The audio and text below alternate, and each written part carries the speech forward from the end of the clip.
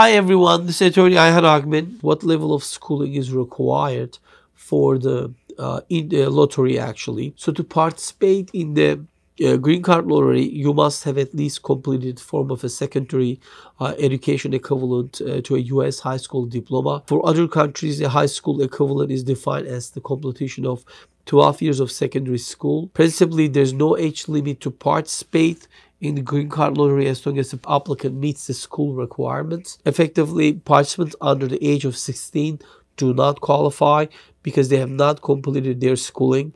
Alternatively, you can prove that you have completed a type of vocational school. To qualify over your job, you must have at least 2 years of work experience within the last 5 years in a qualified profession. So the occupation you work in must require at least 2 years of training. So it could be, of course, educational requirement or the work-related experience that is required to be able to get the green card through your DV lottery.